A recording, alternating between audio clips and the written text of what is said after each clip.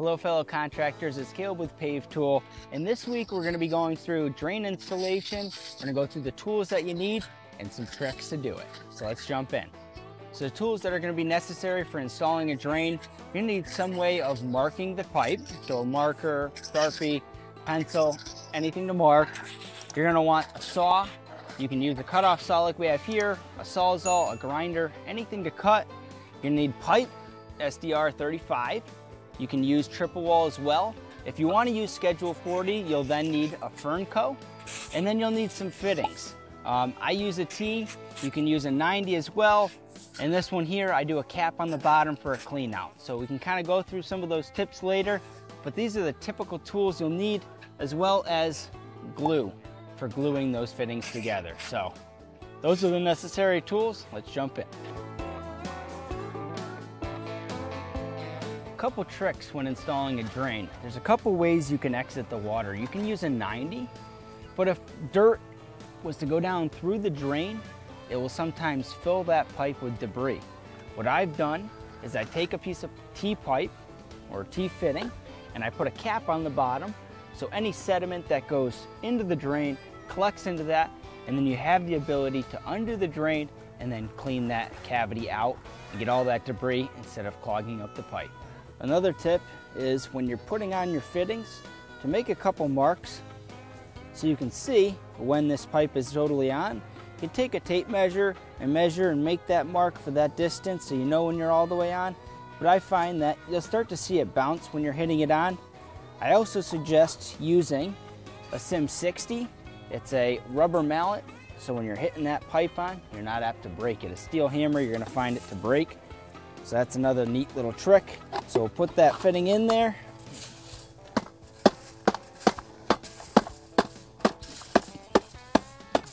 Tap that on, and now it started to bounce, so I know exactly where it needs to be. We'll also tap this down into place. So we want that to be nice and level. Obviously our pipe pitching out. So the next step is going to be getting the height of your pipe. This can be done with a tape measure and our laser rod with a laser. You can see we're doing that there. Hold that tape measure, we'll bring that down until it's beeping solid. So it's roughly 6 inches to the bottom of this here. That's going to be the top of our bevel on our pipe. So now we'll take this here, we'll make a mark down 6 inches from where that pipe is going to go in. So we're going to 6 inches there, we'll make a mark. Now the nice part about the drain is it does have 3.5 inches of play. So you have about 1 3/4 inches up, 1 3/4 inches down. So you don't have to get it perfect. You do have that little bit of variance to play with it.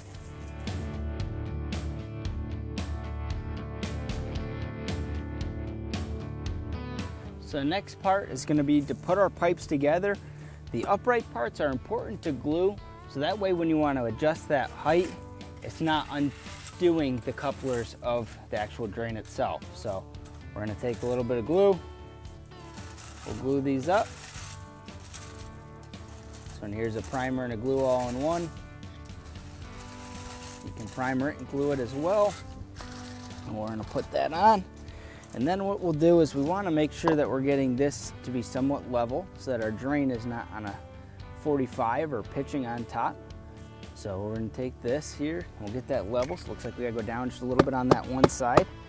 And again, I find it Sim 60 to be a very useful tool when doing this. Then we can kind of make those adjustments without cracking the pipe. So we're level that way, and we're just about level that way. Go just a little bit more. Okay, let's see. So you can see there, we're pretty good there and pretty good there. Obviously we can make some minor adjustments as we install it as well. That should be good. Sometimes what I'll do is I'll dry fit it, so I'll set this alongside, check the top of the drain just to make sure we're somewhat in the right ballpark. You want to make sure that you're not gluing that on and then having to take it all back apart. Not bad.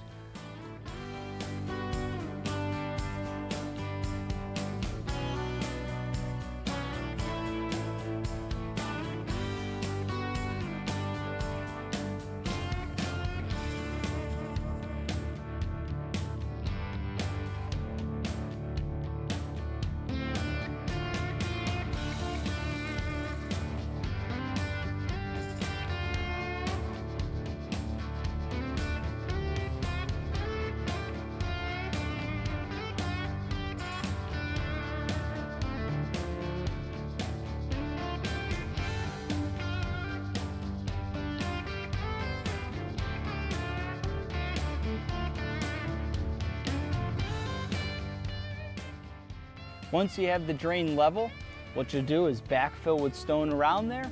On the final step, we'll just check the height, make sure we're on, and again, you have that 1 3/4 of play, so there's no need to get it perfect. Once you're grading, laying your pavers, that's when you can make those fine adjustments. It also spins, so keep in mind, there's no need to have to worry about setting this thing square off the house. We're not pulling string lines across to try to square this up so when we lay our pavers, it's straight with our bond lines. We don't have to worry about that. All we have to worry about is getting the height somewhat close. We're good to go. So let's backfill this. Next step will be laying the pavers, making those final adjustments.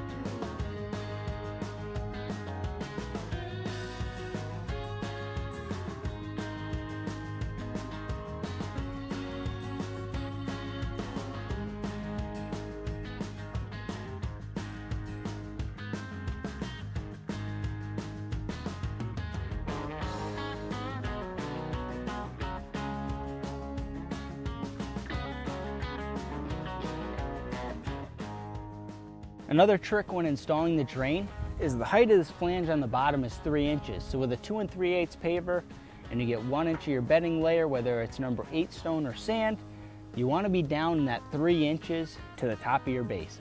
So that's what that 3-inch flange is, so you can know when your base is good when it comes right to the bottom of that flange. Now we're doing the paver installation. You see we have our pieces ready to go in, but unfortunately the drain is on a little bit of an angle here. Beauty of that adjustable drain is that it's easy to spin. So we're able to spin that and adjust it to where we want it to be. So we make it nice and straight with our bond lines. It's eliminating us from having to pull string lines before we even get started laying the pavers or even doing the base.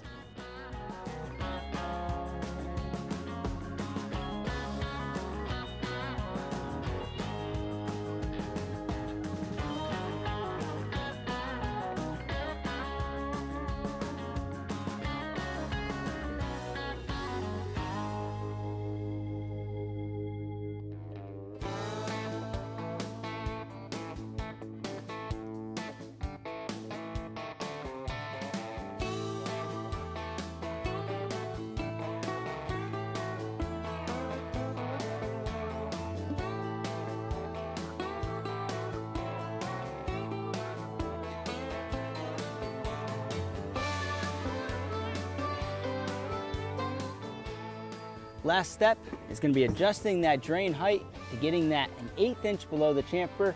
To do so, you'll need a 9/16 socket, wrench, or even adjustable to get that into place. So we're going to tighten that down. Again, 1/8 inch below that chamfer. You'll want to do this before you sweep it in. If you have material underneath there, it will tend to break that bond in the glue and pull the drain out. So we want to make sure we do this before we sweep in, get that down into place right where we want it to be. And then obviously another little trick is taping off your drain so that way when you're sanding in, you're not filling that drain up with that sand material. We do offer this in plastic as well. As you can see here, depending on what the client likes and the taste, they have 2 different options. Now that we've adjusted this drain, the next step will be sweeping in. If you want to see some information on how to use Extreme Easy and sweep in, click the video on the screen.